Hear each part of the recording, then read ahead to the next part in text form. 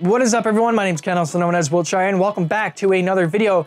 And today is going to be yet another experiment video. And in my previous video, I spray painted the heatsink or the CPU cooler inside OptiFlex to see if we would gain any performance or lose any performance, or if we would see an increase in thermals.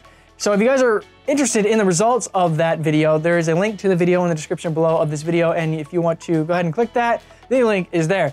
But in that video and many previous other videos I've done on the OptiFlex, there has been one suggestion that I've been absolutely avoiding doing, and that would be to paint the green PCB that is in the OptiFlex black. Now, I would never, ever recommend doing this to anybody that doesn't know what they're doing.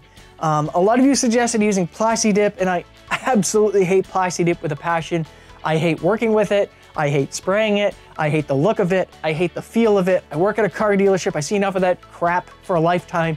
I just hate Plexi-Dip with a passion. So with Plexi-Dip out of the picture, I had to go and do some research to see if there was another avenue that I could take in terms of coloring the green PCB that you see beside me here. And I've come up with a solution that I think will probably work. I don't know, so we're gonna risk the motherboard for the views, I guess. But the solution that I came up with was to coat the motherboard with an acrylic conforming coating. And this stuff here is actually meant to waterproof motherboards or PCBs. So for an example, if you had an RC car that you wanted them kind of waterproof or, you know, water resistant, make it water resistant, or drive it through a puddle or whatever, you could try coating the PCB that's inside that RC car with this stuff here, and it should work. So with that theory in mind, if I coat the motherboard here with this guy here, it should allow me to paint the motherboard without damaging anything, obviously. I'm going to mask everything off, like the VRMs, the power delivery, the chokes, the capacitors, because I don't want to insulate those components, because obviously they need to vent heat. Power causes heat, and obviously insulating those components would not be a good thing. So we're going to get to masking the motherboard off, and then we're going to spray it with the acrylic conforming coating, and then we'll move on to the engine enamel flat black paint that I also used on the CPU cooler. So that is the game plan. Again, I would not recommend trying this. Who knows how this is gonna go? I could end up with a dead motherboard at the end of the day. So yeah, let's get into it. Hopefully things don't go bad. I'm hoping they really don't go bad. I don't feel like buying another motherboard, but oh well. We'll do it for the experiment and answer the age-old question if you can paint a motherboard. So let's get into it. Hopefully things go fine. So one thought that occurred to me before I started painting the motherboard inside OptiFlex is I should probably record the thermal data before I paint it and then compare the thermal data to after I paint it, granted if everything works, of course. So I've got the 3040 or OptiFlex under a stress test. It's been about 19 minutes right now. So I'm going to record the chipset temperature as well as the socket, the CPU socket temperature, which is the temperature probe that's around the CPU socket. It's not the CPU itself. And then we've got the temperature for the motherboard itself right now. So for the chipset, also known as PCH, we have a maximum temperature of 40 degrees Celsius, which is actually pretty good here. That's well under control. The motherboard ambient temperature is 49 degrees Celsius, so that's a little bit warmer. So that's usually the one we're going to actually have a look at after the fact, after I painted, of course, and if everything works, hopefully it does once again. So that's 49 degrees Celsius, and then the CPU socket, the probe that's near the CPU socket, was 32 degrees Celsius here, so we're gonna write that down as well. So those are the thermal results after 20 minutes of stress test, so I'm gonna write that down, 20 minutes. At this point, nothing's changed since I started writing everything down. So those are our numbers here, so I'm gonna write them on this whiteboard here, so we have a comparison at the end of the video. So we have before and then after I paint it. So now we have some thermal results to keep an eye on. So now let's mask the motherboard off and everything like that, and then we'll get to obviously coating the motherboard with acrylic and then painting it. So fingers crossed once again, hopefully everything goes well. I'm not thrilled about doing this. My anxiety is going through the roof with this.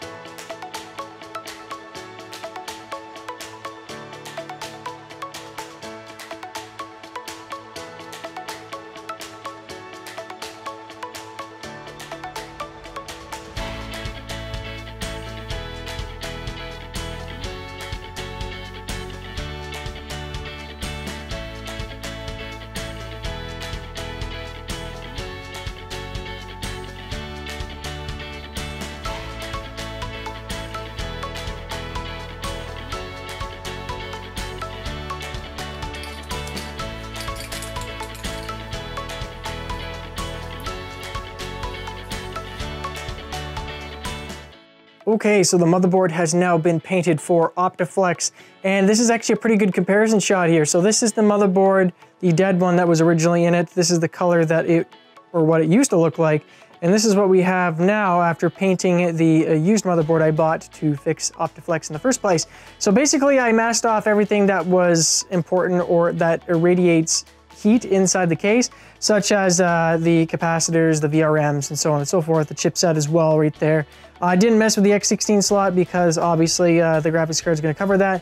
So the SATA ports were also covered up, as well as the PSU power connector on the motherboard. So yeah, everything turned out pretty good. I actually quite like the look of the blacked out motherboard, but we're going to shove it inside the case now. I just want to show you guys a comparison of what it looks like now after being painted before it goes inside the case.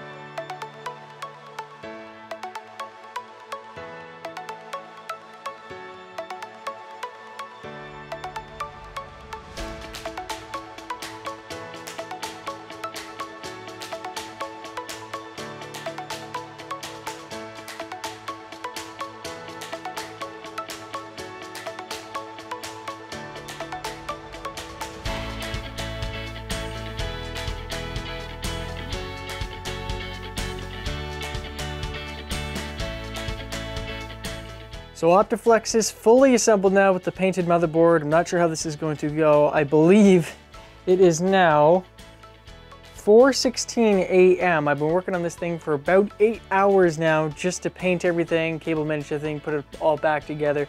So I'm going to flick the power switch on the power supply, and I'm not sure what's going to happen. Hopefully not a fire. So here we go. It looks like everything turned on, so that's a good sign. It's going to shut off once as a test boot here, I believe. There we go. That's a good sign, actually. That means the motherboard in the 3040 has actually tested everything, and everything's ready to go. So if we hit the power button here, hopefully we get something on the screen. Come on. You can do it. You can do it, painted motherboard. I believe in you. Come on. Yes. Oh my goodness, thank God. Thank God. Okay, so you can paint a motherboard without damaging it.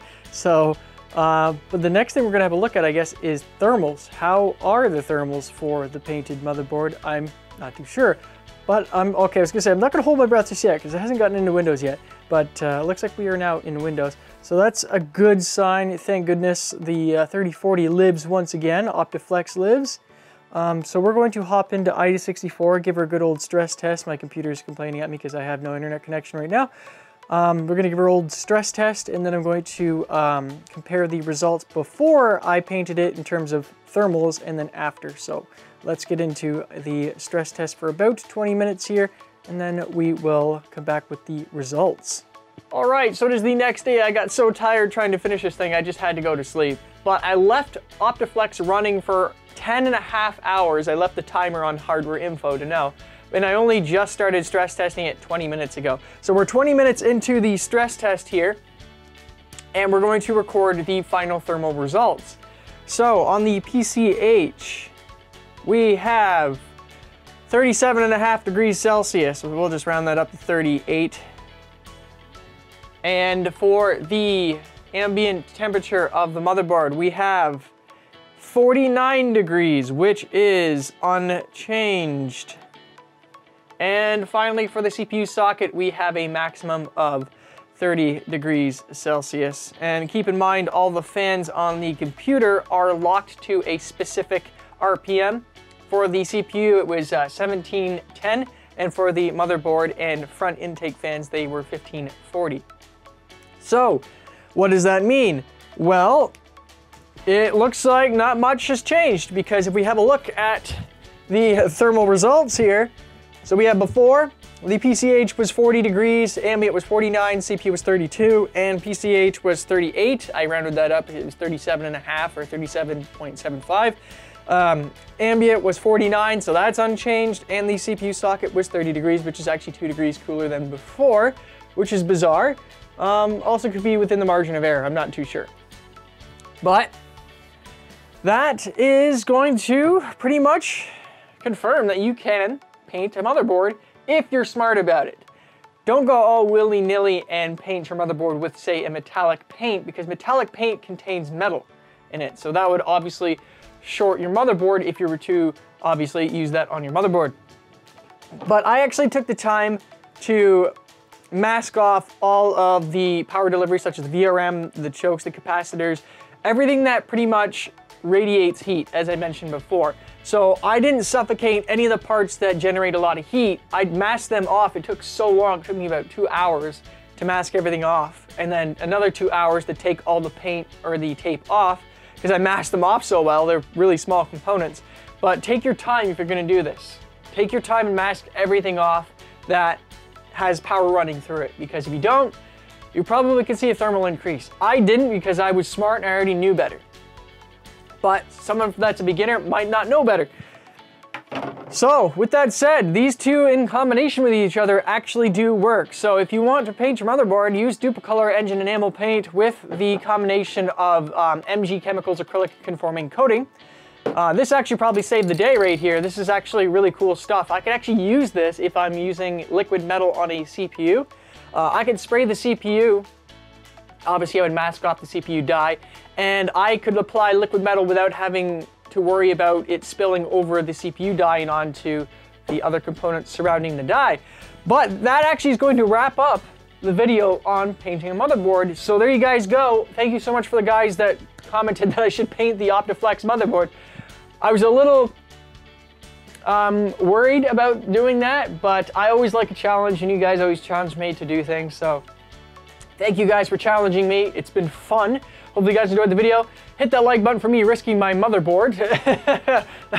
I'm just glad I didn't have to buy another board. But again, if you guys want to see more videos like this, hit that subscribe button as well. My name's Ken, also known as Wiltshire. And as always, I will see you guys in the next video. Take care, everyone.